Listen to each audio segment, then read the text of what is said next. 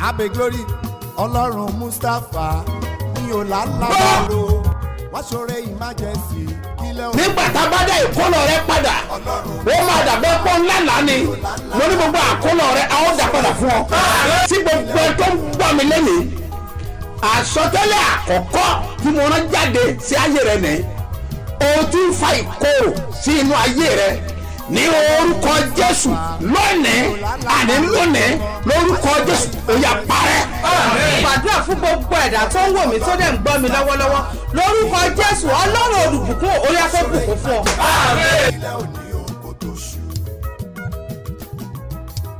jẹ́ kí Ọlọ́run àlàáfíà May God of peace tó wà pẹ̀lú gbogbo ènìyàn tó ń gbọ́ mi. hear me my voice. gbọ́ mi dáadáa. Hear me attentively. àṣẹ ni mo fi sọ̀rọ̀. I speak with authority. tí mo dẹ̀ rán jáde. And I send it máa out. gbọ́ mi o. Listen to me. àṣẹ àkọ́kọ́ The nìyí. first authority is bí this. o bá gbàgbọ́. If you believe, agbára tó dá o the dúró. power that delay you, tó mú ọ mọ́lẹ̀. that bind you there, tó ní òní ríbi that's kọjá. why you don't have a way out. bí mo ti ń sọ̀rọ̀ As I'm lọ́wọ́lọ́wọ́. talking right now, agbára yẹ kó gbiná. that power will catch fire. Number 2. Èkejì, àṣẹ àwọn àgbà. the authority of elders, tó máa ń dìde ìdíwọ́. that rise hindrance, ní ìkórìtà ògo. and the junction of glory, ní ìkórìtà àṣeyọrí. and the junction of success. lórúkọ Jésù In the name of Jesus, mo tún sọ pé I speak kó again. náà kó gbiná. It will catch fire. ẹ gbọ́ mi dáadáa. Hear me attentively. èmi sọ̀rọ̀ jáde. I speak now. ènìyàn tó máa ń dìde The àtakò one that stand against you, lọ́dọ̀ olóore for rẹ the benefactor, tí yóò jẹ́ kó lóore kó that ṣe ọ́ even lóore. the factors will do you good. wọ́n kàn promise They yẹ just promise but you. wọ́n àmúṣẹ. They did not fulfill it. ènìyàn kan ló wà ń bẹ̀ There's a person behind tó it jẹ́ alátakò that fún is ọ. against you. ṣùgbọ́n wá gbọ́ báyìí But Mercedes èmi right sọ now, fún ọ pé I tell you ẹni that tó dúró bí the one alátakò that stand against you, láàrin ìwọ àti between olóore you rẹ and your benefactor, ní orúkọ Jésù in the tí ní name of báyìí Jesus Christ mo of sọ fún ọ Nazareth, pé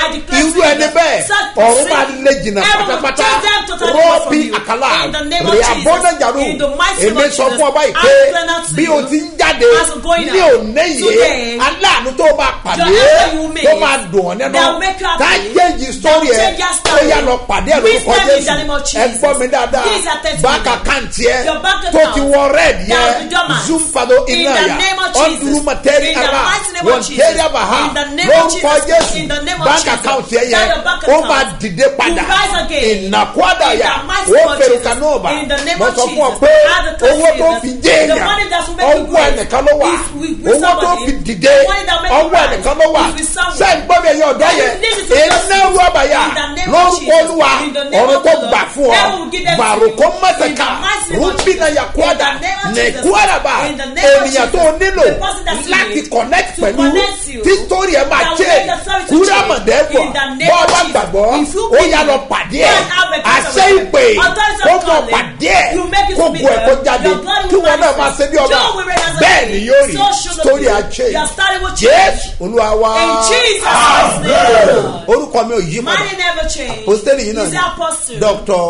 smo Mustapha JP Babasebioba láti ìjọ Seed of Christ Golden Church Land of Reality tí olùjọ á wà ní Gbáremú Ìdíòbí airport area ní ìlú Ìbàdàn. gbogbo ènìyàn ló máa dòmìnira Babasebioba máa sọ̀rọ̀.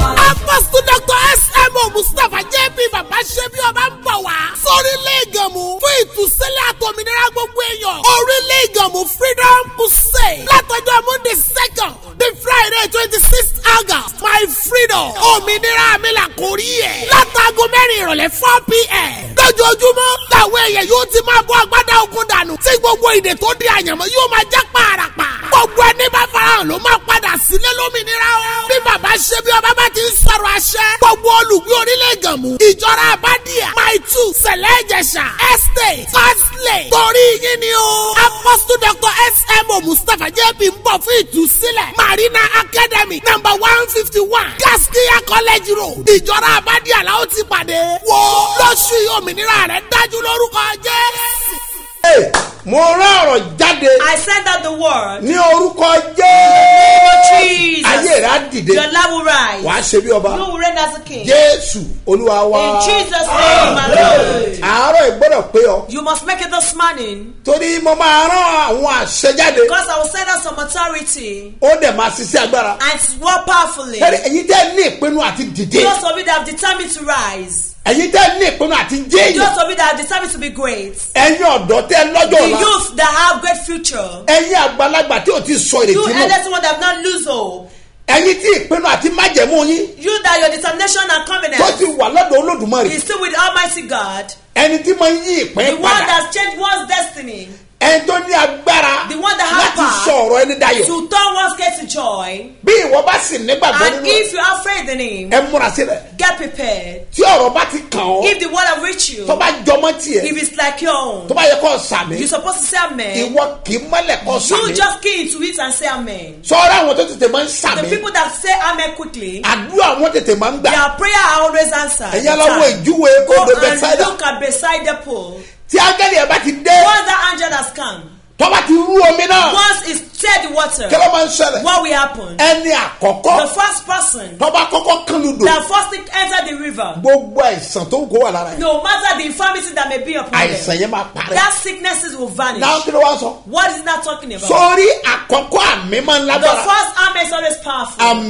Àmì Sign ló máa ń tẹ̀lé àmì. will follow amen. Tó tó bá sàmì, If you say amen, àmì máa ń tẹ̀lé. sign will follow. Ẹ wá gbọ́ mi dáadáa. Listen attentively Ẹ̀yin now. ọ̀dọ́, The youth ẹ̀ tí ì jí. that you've not wake up. Mọ́mì ẹ lọ jí wọn. Mommy, go and wake them. Dádì ẹ jí wọn. Daddy, go and wake Ẹ them jí ọkọ up. Wake yín. your husband. Ẹ jí ìyàwó yín. Wake your wife. Ẹ jẹ́ kí a jọ gbàdúrà Let yìí. us pray. Àṣẹ fẹ́ ti ẹnu mi Authority jáde. wants to come out of my mouth. Àwọn kan wà There are some people tí àṣẹ tí ò ní that yìí the authority of today tó máa gbé jáde. will bring them out. Tí sítórì wọn máa That jẹ́. their story will change. Bẹ́ẹ̀ni, story wọn máa Yes, their change. story will change Pátápátá. totally. Ṣé ni kò múra? You should not get prepared. Ẹni tó rán mi The níṣẹ́. Lord has sent me. Ọfẹ́ bẹ ayé rẹ̀ wò. Wants to visit your life. Ẹni tó rán mi The níṣẹ́. Lord has sent me. Ọfẹ́ gbé ayé rẹ̀ dìde. Wants to lift you up. Ẹni tó rán mi The níṣẹ́. Lord has sent me. Ọfẹ́ sọ ọ́ dé ènìyàn. Wants to make you great. Dárúdi iná. In the name of Jesus. Amóríàdà In fáwọn. the mighty name of During Jesus. the Lord. In the name of Jesus. Àsóríàbà. In the mighty name Mo of pàṣẹ Jesus. lórúkọ I Olúwa. decree in the name of the Lord. Agbára kan tó dá ọ The dúró. power that delay you. Pé o lè kọjá That sí say you will ìlú. not pass to your light of glory. Agbára ẹni fífà. That power will be uprooted. Àṣẹ ọ̀run. Authority of Kọ́ heaven fa agbára yẹn will sí. uproot that Torí pé power o gbọ́dọ̀ because jẹ́ you ènìyàn. must be great in life. O gbọ́dọ̀ jẹ́ ènìyàn. You must be important O in kan life. mẹ́ta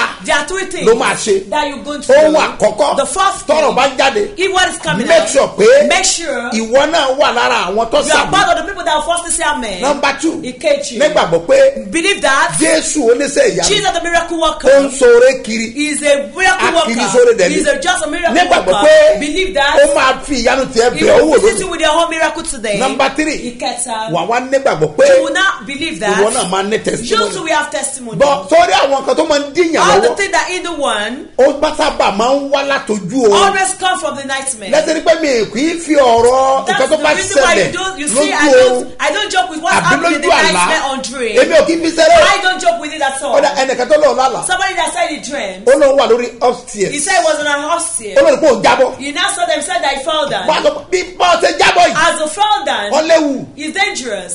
Ó wá ní òun mẹ́ tó fi He now jábọ́. said he know the person that pushed him Mo to ní ta fall ni? down. I said, who is the Ó person? ní ẹni tó next sí òun níbi iṣẹ́. He said the person that is next to him in Ó lóun his ló office. push o. That was the one Tó that fi pushed him jábọ́. down. Ah, mo ní kó gbàdúrà o. I said you should pray. Lọ gba àwọn ọjọ́ mẹ́ta. Fast for 3 days. Ìjọ́ kẹta. The third day. Kọ́ wá fi ṣègbélé àdúrà. And come and stand in Kọ́ church wá for prayer gbàdúrà. and pray. Májà yóò já mi bọ́. Don't let them be them Ọwọ́ before àti me. dárúkọ ẹ̀tọ́ rí ni Do not mention the Májà name of the alágbájá ó person já that mi is bọ́. don't let Nagbaja Bọ̀ fall kò me. ráàyè. But he doesn't have time. Ìgbà tí sẹ́lẹ̀ ó ṣẹlẹ̀. When the incident will Ẹ take mọ nǹkan tó off. ṣe. Do you know what happened? Ẹni yẹn náà ló kó bá. It was that person that Wọ́n dẹ̀ implicates him. wọ́n wá sáàkì ẹ̀ And they níṣẹ́. retrenched him in his Nígbà tó office. sáàkì ẹ̀. After retrenching him, Ẹni yẹn wá bọ́ sí ipò that tó wà. person now take his position. Ó gbọ́dọ̀ kíyèsára. Hey, you must be watchful. Ojú oorun lógún ti máa ń The wáyé. battle comes in through nightmare Tọ́lá or bá tó wá fi dream. àpẹẹrẹ hàn ọ́. If the Lord has now Tọ́ revealed ọ̀bá to tó wá you, take and action. you didn't take action on it, Ó lè sọ ènìyàn di ẹni it may yẹpẹrẹ. make wonders Sáré in the ẹ̀yin tẹ́ máa ń name lálàá of bàmí those of báwo. you that dream Tẹ́ máa ń lálàá àbí tára seriously. yóò You yé dream it, yín. you don't understand your dream. Jẹ́ kí sọ fún ẹ. Let me tell Tọ́ you. bá wà ní eré abúlé ẹ̀gbá If you're in Abúlé Ẹ̀gbá láàárọ̀ period this yìí. morning, Make sure pé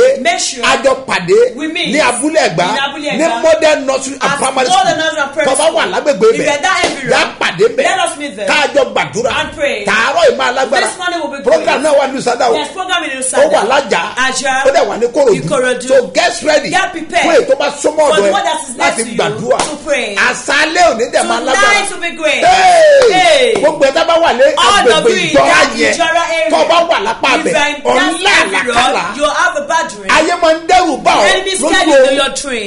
Àbí pé ọmọ ń jẹun lójú All àlá. you eat in the Hey! dream on Tọ́ bá ń nightmare. jẹun lójú àlá. If you eat in the dream Àwọn on ìtumọ̀ kan wọ̀nyí nightmare, lágbára. all these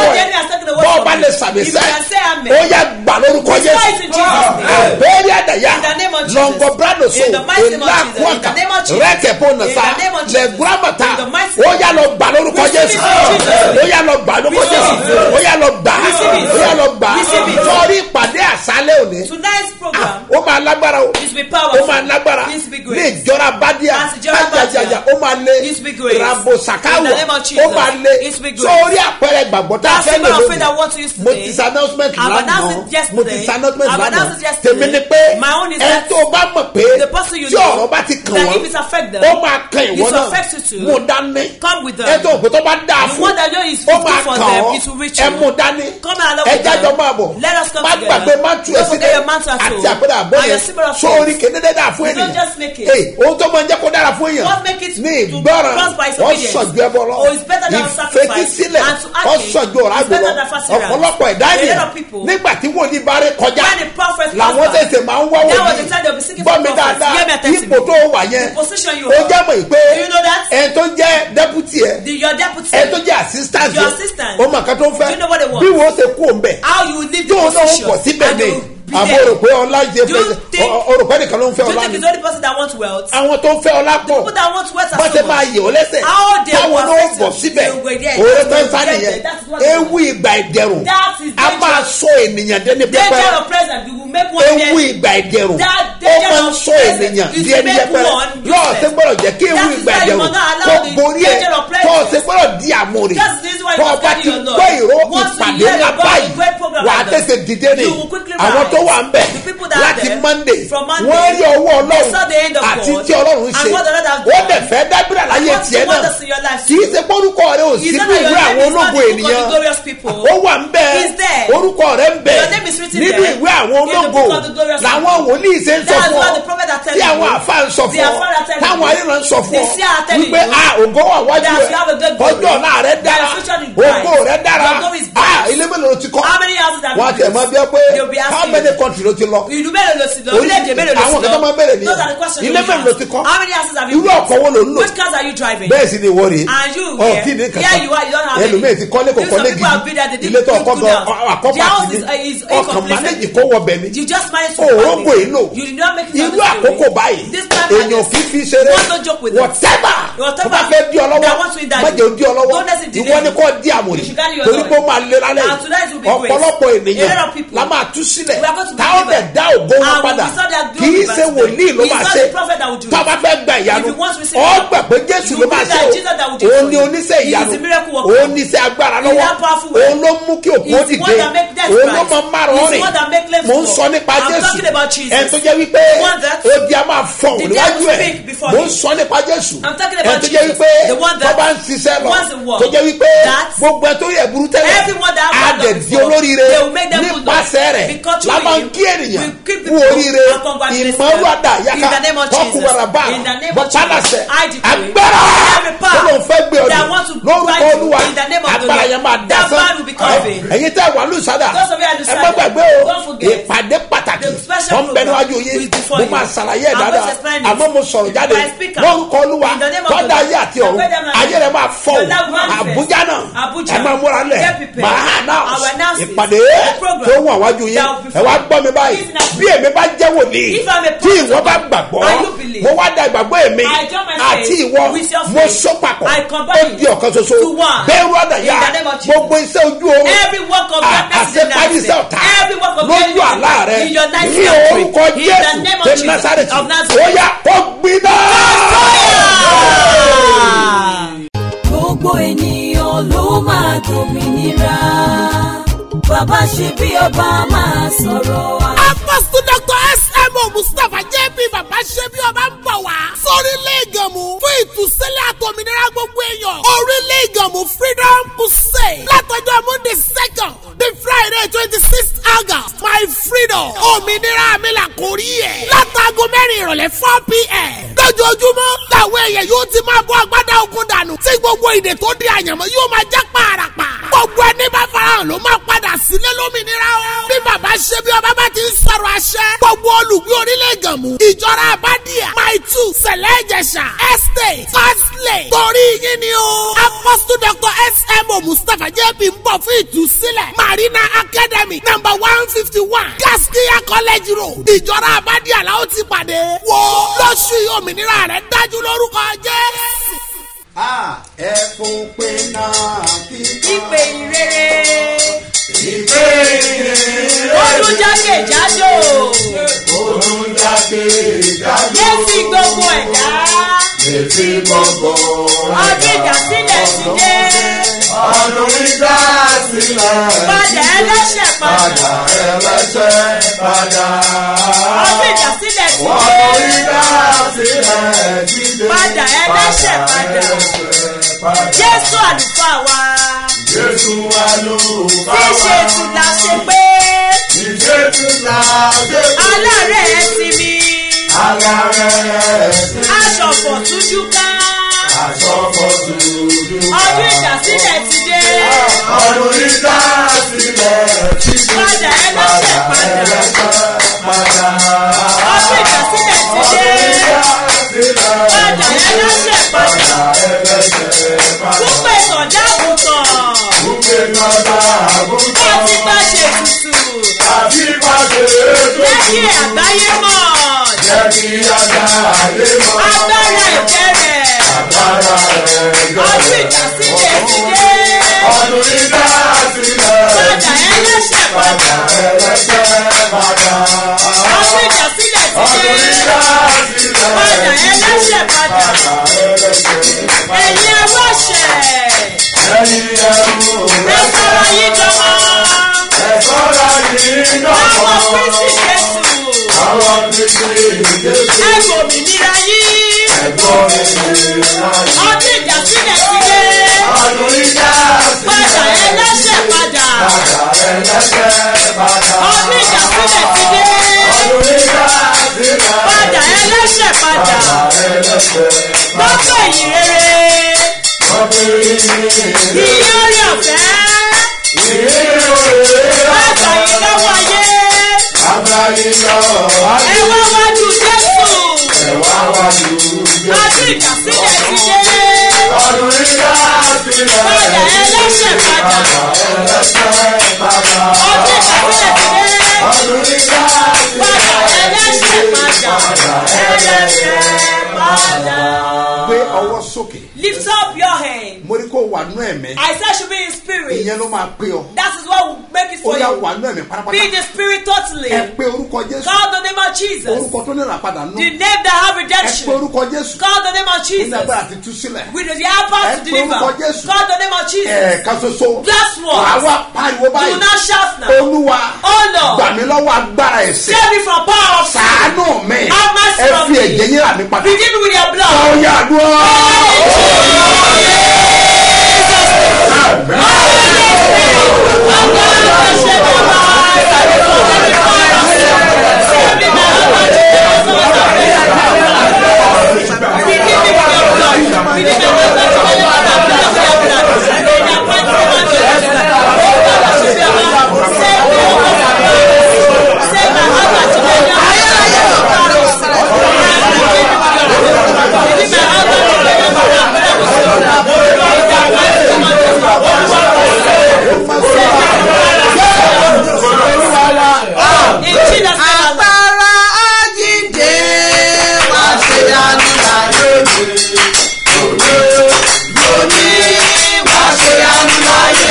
Agbára àjíǹde wá ṣe àánú láyé mi. Lónìí wá ṣe àánú láyé mi. Agbára àjíǹde wá ṣe àánú láyé mi. Lónìí wá ṣe àánú láyé mi. Agbára àjíǹde wá ṣe àánú láyé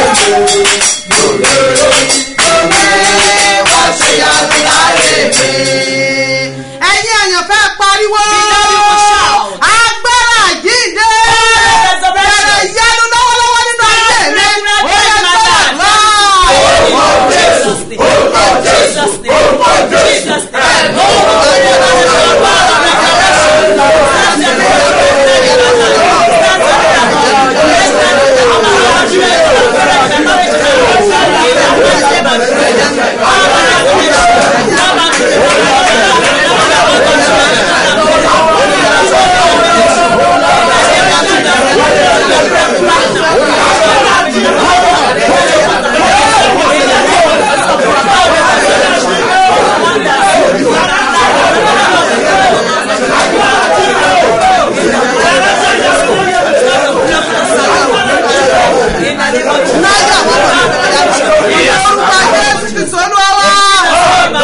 Bíbélì wípé The Bible says, ogun ọ̀run àpáàdì kì the yóò lè kingdom of borí God will rẹ̀. not be ready. Wàá wá pariwo. You will not shout. Ọlọ́run Oh Lord, bá agbára ogun ọ̀run àpáàdì lóyìn mi. remove the power of kingdom of darkness over Ọmọ me. kẹ́pẹ́ ní ogun ọ̀run The àpáàdì. power that they call the power of kingdom of darkness. Àwọn ohun èlò èṣù The instruments of Satan àti agbára and Sàtánì the power of tó Satan máa ń da ènìyàn láàmú. that torments one. Káàdẹ̀ fa ènìyàn dé ọ̀run That àpáàdì. will take one to kingdom of Ogun darkness. ọ̀run àpáàdì nìyẹn. Kingdom of darkness. Àní ẹ pariwo. You will shout. Orúkọ Jésù ló The name pè. of Jesus. Wàá wá pín ẹ̀mẹ́rẹ́ Call the Spirit. Olúwa o. Oh Lord. Má jẹ́ ogun ọ̀run àpáàdì ó Don't borí let the mi. kingdom of darkness Ó over me. yàdúrà. Pray in Jesus' name. In Jesus' name. In Jesus' name. Oh, the Holy God that shall come. Don't let the power of the kingdom of darkness come upon me. And all that you know, the power of darkness is not my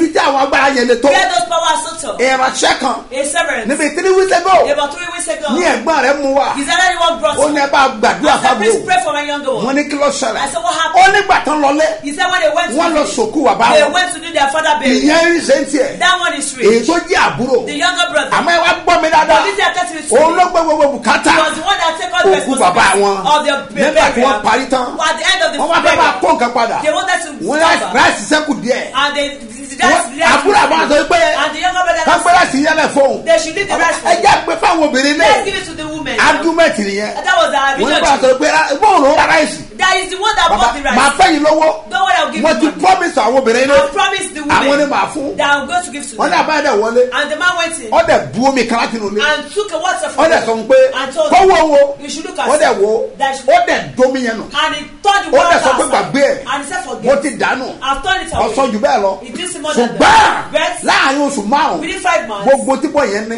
everything he ó had wálẹ̀ pátápátá. just come down. gbérí àbàṣà. In the name of ìyẹn Jesus. bá sáré mu wá. That one round. ẹ gbà mí. Save me. ìyẹn tó sọlẹ̀ rẹ o. This is what happened. iṣẹ́ ogun ọ̀run àpáàdì. That's the work of kingdom bọ́ọ̀ of bá ní darkness. Jésù You don't dáadáa. have Jesus. bọ́ọ̀ wà nínú ẹ̀mí. And you're the spirit. tọ́ bá ṣẹ́ wáyé ni. Once it's cast one wọ́n lè side, sọ ìyẹn dilẹ̀. they can make one àfi way. kó di àmúrí. Or you must carry ó the sword. pariwo You will shout. ọlọ́run o. Oh Lord. agbára tí ogun ọ̀run àpáàdì The lè power kojú. that kingdom of darkness cannot agbára comprehend. tó ogun ọ̀run àpáàdì The lè power that kojú. kingdom of darkness cannot ọlọ́run comprehend. pé agbára wọ̀ mí God, let tọmọtọmọ. the power come upon Gbé me, wọ̀ my mí children. tayátayá. Let it come upon my ìwọ life. ó yá ìwọ lọ.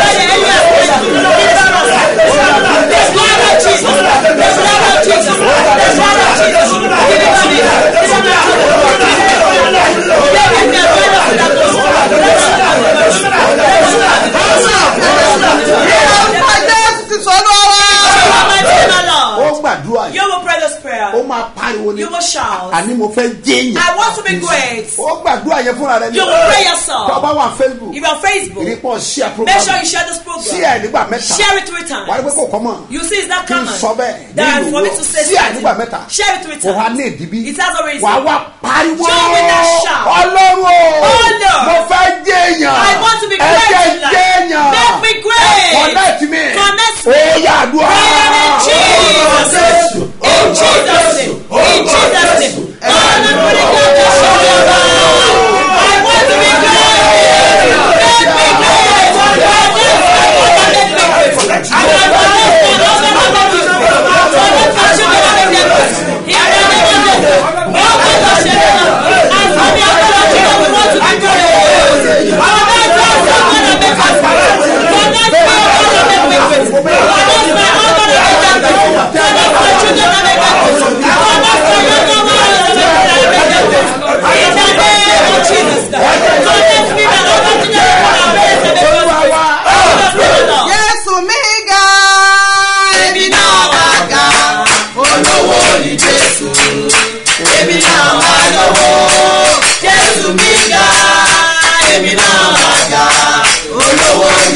Jésù, èmi náà wà lówó.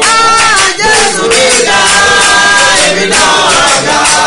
Olówó ni Jésù, èmi náà wà lówó. Jésù mi ga, èmi náà wà ga. Olówó ni Jésù, èmi náà wà lówó. Ẹ pariwo! Nítorí òkè ni Jésù wá wà. Olúwa gbé mi sókè. Jẹ́ kí n bá wọn tòkè jẹ́. Ó yẹ sọ́dọ̀ wá.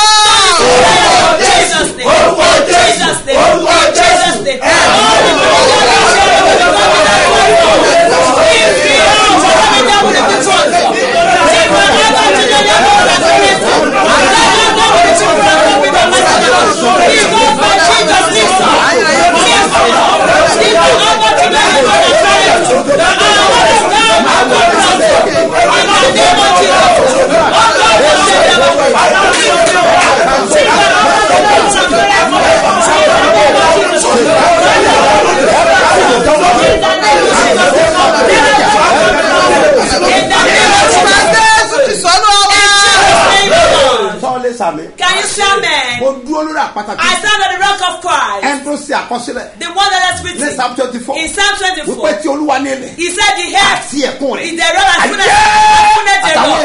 the people that dwell in it. He established it on the sea and placed it on the river. Who will climb the holy mountain? And who goes to the place? The one that have a clean heart and a clean heart. The one that is not in vanity.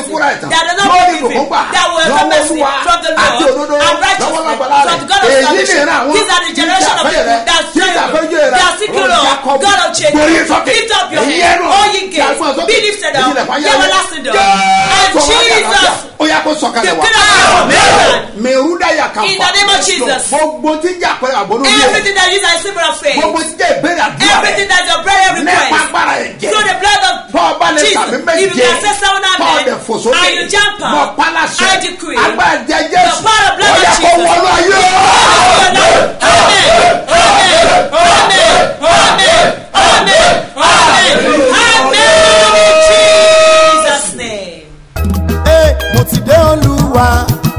sọ fún Jésù kí Jésù sọ fún ẹ̀mí mímọ́. Mo ti dé Olúwa sọ fún Jésù kí Jésù sọ fún ẹ̀mí mímọ́. Ipò tí mo wà yìí ò tẹ́ mi lọ́rùn ni mo ṣe wá. Ipò tí mo wà yìí ò tẹ́ mi lọ́rùn ni mo ṣe bẹ̀bẹ̀. Ó ti tó àkókò wá gbé mi dì. Àṣẹjáde ní orúkọ Olúwa tó dáyé àti ọ̀run agbára tó dá dúró yẹn iná lọ́wọ́ Èlíjà ó yá kó jó wọ̀run wọ́n rọ́nà lọ Jésù Olúwa wa lágbára Ọlọ́run láàárọ̀ yìí a ó pàdé ní modern nursery and primary school lágbára Ọlọ́run ní abúlé Ẹ̀gbá ó máa ní agbára aago 6:30 àbọ̀ ní ìpàdé ìbẹ̀rẹ̀ lórúkọ Olúwa ìyanu ṣẹlẹ̀ nínú ayé ẹ̀ program wà ní Wonderland ní ìlú Ìbàdàn láàárọ̀ lágbára Ọlọ́run Ìkòròdú Àjà Lùsádà gbogbo àwọn àmbẹ̀ má gbàgbé pé ààwẹ̀ àti àdúrà 140 days ó ń lọ lọ́wọ́lọ́wọ́ lórúkọ Jésù ayé rẹ̀ á dìde gbogbo agbára tó ní kó má dìde agbára náà yóò gbiná lórúkọ Jésù mo ní yóò gbiná mo ti sọ ní àná mo tó repeat ẹ̀ èyí tẹ́ máa ra chain tó fi sọ́run ní crusade wa mo sọ fún yín pé èmi kọ́ ni mò ń ṣe àwọn chain àti gbogbo tí wọ́n máa ń tà wọ́n yìí o lára chain yẹn a ti discover àwọn kankan ẹ má ra sọ́run mọ́ ẹ má ra fáwọn ọmọ yín mọ́ ogun ayé ò ní borí yín àti sí àríkàn tó wà nísàlẹ̀ àwòrán wọn rárá lórúkọ Jésù ogun ayé ò ní borí ẹ wàhálà ànúgbà Facebook wa èyí tẹ́ wà ń bẹ̀ tẹ́lẹ̀ kí a bá sọ pé Babasebioba ní bá ọ sọ̀rọ̀ pé kó mówó wá Babasebioba kọ́ lórúkọ Olúwa ogun ayé ò ní borí ẹ wàá dẹ̀ rà ànúgbà wàá dẹ̀ ṣe bí ọba tọ́lọ̀ bá fi sí ọlọ́kàn láti ṣe okó fún iṣẹ́ ìránṣẹ́ yìí kọ́ nọ́mbà ìsílẹ̀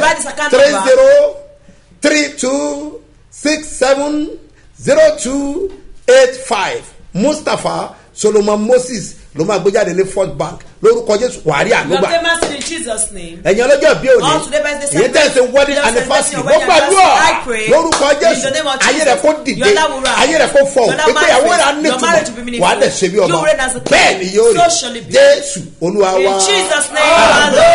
gbàgbé tó ọba tí ì ní Jésù ní Olúwa tó lùgbàlà mo sọ fún ọ pé tí ènìyàn bá jèrè gbogbo ayé tó bá sọ ẹ̀mí ẹ̀ kí ni yóò fi ṣe pàṣípààrọ̀ ẹ̀mí rẹ̀ Jésù ó gbàlà ó wòsàn ó dẹ̀ tún ní sílẹ̀ ó ṣetán láti gbà ọ́ ó dúró lẹ́nu ọ̀nà ó dẹ̀ kalẹ̀kùn tó bá ṣílẹ̀kùn á wọlé tọ̀ wá á dẹ̀ bá yẹ àṣẹ pẹ̀lú rẹ̀ àpẹẹrẹ àgọ́dà rí mọ́nà bá sọ yaba ìnàkọ́mọ́dà mo rà ọ́ jáde pẹ̀lú agbára ní ọba gbàgbọ́ ní orúkọ Jésù gbogbo ìṣòro tí o ní pátápátá agbára tí bẹ́ẹ̀ ní Jésù kó wà ní ọjọ́ rẹ̀ kó gbé ìṣòro ayé rẹ̀ wáyà gbàgbọ́ yẹ wáyà àti mímọ́ wáyà gbàgbára gbàgbára gbàgbára gbàgbára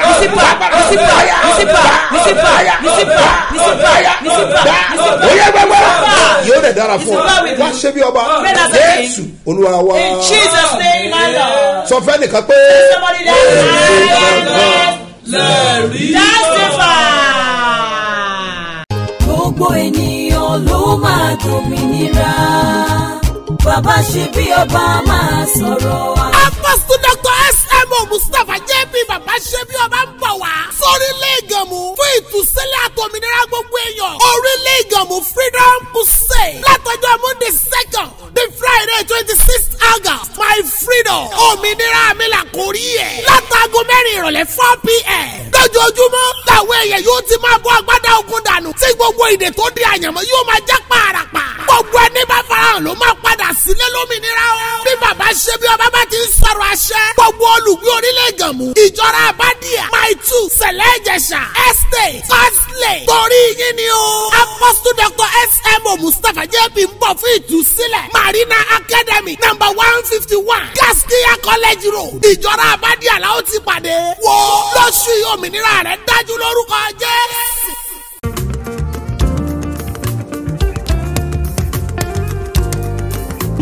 Ibi tí wọ́n rọ̀ mọ́ ti parí iṣẹ́ rẹ̀ sí. Ní òní agbára Ísírẹ́lì kò gbé ọ jáde kúrò. Jésù.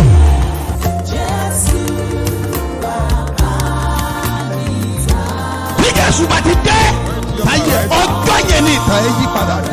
Ní òní wàá gbàlejò Jésù. Jésù.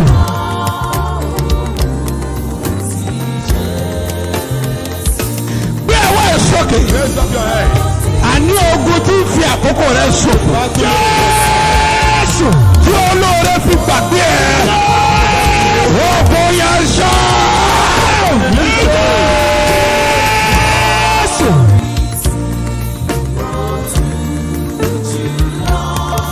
Mẹ́sẹ̀lẹ̀ bàtà kárẹ̀bù yàtà bàtàríà. Pọ́ọ̀rìà dà mọ́lẹ̀ kẹ́dọ̀ ọ̀ṣà.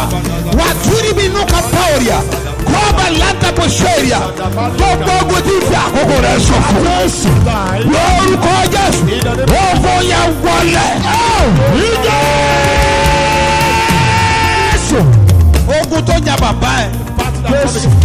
Ogun tó jà ìyá ẹ̀ Jésù. Wọ́n dẹ̀ fàkókò wọn ṣòfò Jésù. Wọ́n dẹ̀ tún fara hàn ní ayé rẹ̀ Jésù. Èmi dúró bí ìwòlí ọlọ́wọ́ àlà. Mo sọ̀rọ̀ bí ọ̀kan náà àwọn àpòstẹ́lì tí a fi iṣẹ́ ìran lórúkọ Jésù. Wọ́n pa á ní àṣẹ. Ogun yẹn kó gbilẹ̀ dànù. Jésù.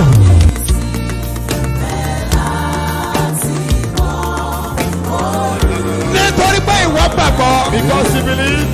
Mo pa á ní àṣẹ. Ogun tí ń jà lé bàbá rẹ̀. Ogun tí ń jà lé màmá rẹ̀.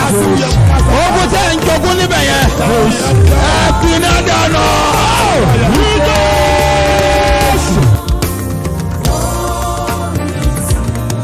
Gbogbo èyí tẹ̀ ń ṣiṣẹ́. Everyone working. Get ready. Pásítọ̀ ti fẹ́ jáde.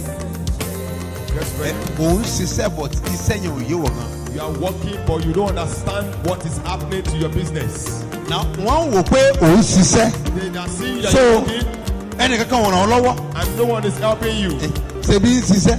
At least he's working. Ó dẹ̀ nílò ìrànlọ́wọ́. And you need help. torí pé iṣẹ́ yẹn ò yé ẹ. because your work you don't understand. mi dúró bí wòlíì tá a rántí ọ. I stand as a prophet sent to you. ogun tí ń jà nínú ẹ yẹn. ogun tí ń jà lára ṣẹ́ yẹn. òpin dé bá wa.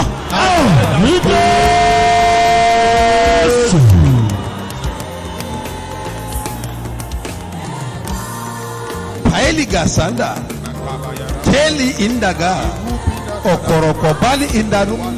Wetala vadukin. Solia lautambe e. Brafaha. Ogun alágbèdá lórí iṣẹ́. The battle of darkness in your life. Ó yá para.